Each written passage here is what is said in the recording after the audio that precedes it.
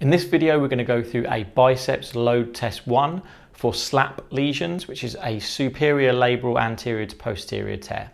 So for your shoulder pain patients, again, if you've had someone that's got clicking, instability, history of trauma, patients that aren't progressing well with conservative measures, then this is something you want to look for in order to diagnose whether they have a slap tear or not. Again, useful in cluster of tests, and the cluster of tests I've got on my channel for the best cluster for slap lesions, so check that out. To perform the test, we're going to do it like this. So the patient's going to be in supine, and what we're going to do is bring the arm out to 90 degrees of abduction and flex the elbow to 90 degrees. And then what we're going to do is get Kate to resist an extension force at the elbow. So I'm going to be pushing outwards this way, and Kate's going to resist and relax. What we're looking for a positive test for this would be apprehension in the shoulder, so feelings of instability, clicking, clunking, and also pain in the shoulder.